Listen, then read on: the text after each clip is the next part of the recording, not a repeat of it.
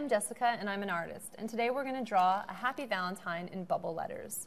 So the first thing we want to do, say you have your piece of paper here, you want to do a nice big heart, because who doesn't love to get a heart-shaped Valentine on Valentine's Day?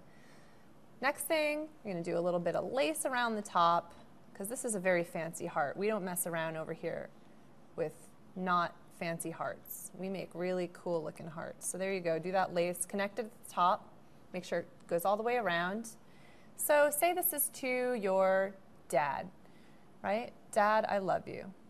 Okay, so we're going to do nice rounded bubble letters at the top. D, don't forget the little space in the letter D. A, little space in the middle. D, maybe a little comma.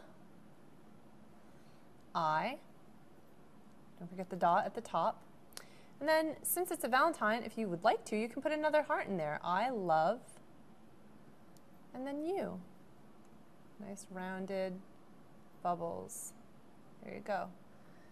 Maybe an X and an O, which means hug and kiss, of course. And there we go. There's a happy Valentine in bubble letters.